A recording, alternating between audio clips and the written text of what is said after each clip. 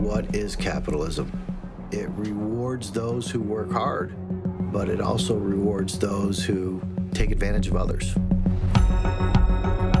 After the mortgage crisis in '08, Everybody's looking to get their money back.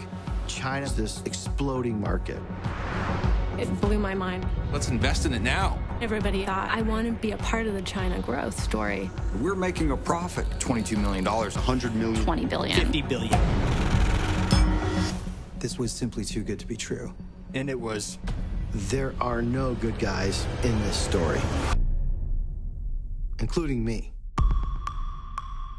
Over 300 businesses operating in China, listed here in the United States. Public traded stock. It was legit. But I believed they're misrepresenting and doing less business than they had claimed.